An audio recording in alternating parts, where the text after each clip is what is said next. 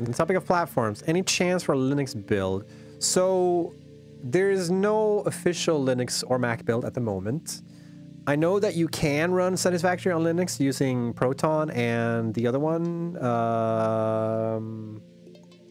Maybe there's more, actually. I'm not super into the whole Linux world, but people have said that they've been able to play the game like pretty much the same way as like on Windows. So it is possible, but we don't have like official Linux support yet. That's something that might come in the future. It's something we've done in the past for our games, but I don't think it will come until we're done with the game. So like not until 1.0 essentially. So until then, you'll have to